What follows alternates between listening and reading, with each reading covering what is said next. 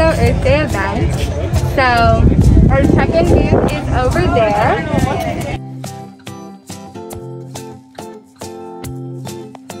Giving away our ASO water bottles, our reusable, really nice utensils, and we have some reusable lunch boxes.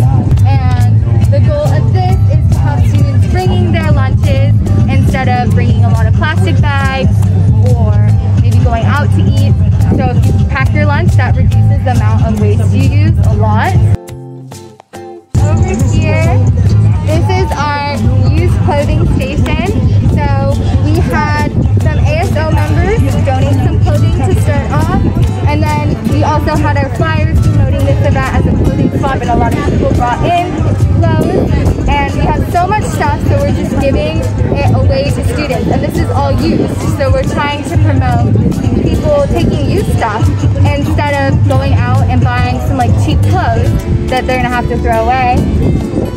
ASO really wanted to put in an effort to benefit all of the students at El Camino and just students in general, and throw an Earth Day event celebrating both the Earth and trying to give more information out to students about what can be beneficial to help the environment.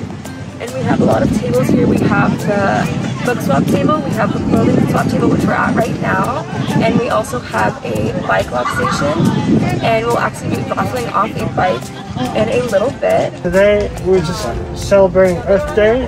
Why this event is important is to think about the earth and think about sustainability and think about environmental protection.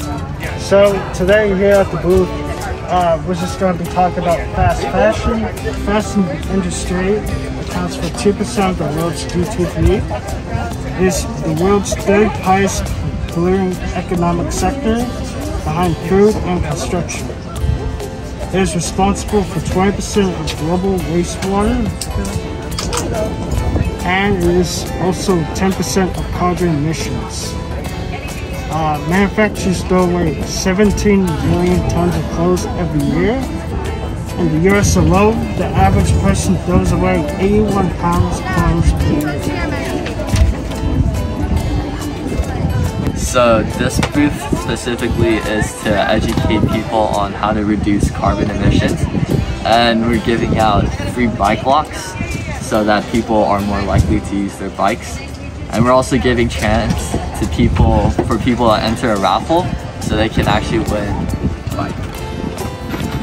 The majority of emissions produced comes from burning fossil fuels, and then research says that by 2050 we're either going to double or triple the demand for energy. Some ways we can reduce emissions is to not make unnecessary trips. This includes small trips in a car to local places, or multiple food or product delivery services. Instead, you could walk, take a bus, or ride a bike. I'm part of the POA Association. We donated these bicycles here as a raffle to participate with ASO on Earth Day. And basically what we're trying to help is get everybody aware of emissions and how we can help, the environment by not having students or faculty driving in their vehicles. They could use alternative transportation, and that's why we're donating the